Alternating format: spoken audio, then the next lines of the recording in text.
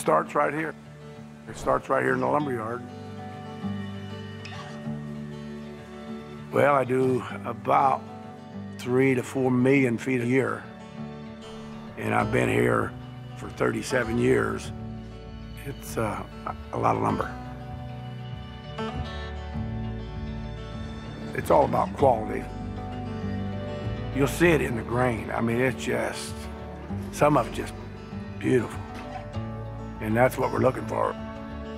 I mean, you can just sit there and stare at it and say, boy, that's gonna make a beautiful top when it goes through.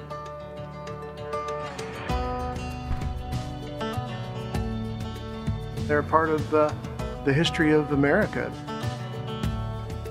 This plant was built 24 years after the Civil War ended. Most of these factories have gone overseas.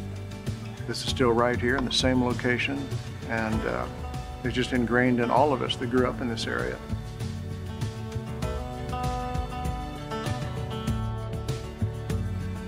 Well, the people that have been making this, some of those old men have been over there for 40 years, maybe some of them 50 years. You know, their knowledge, the way they repair a block. These old guys are like surgeons, you know, that they know what they're doing. Everybody's got their part. Every one of us is a cog in a wheel that makes a wonderful product at the very end. And we're proud of that. The last process is that booze hot stamp. When the smoke rolls off of that stamp, I get a feeling of pride that, wow, there's another booze product that somebody's going to be proud of and have in their house probably for the rest of their lives.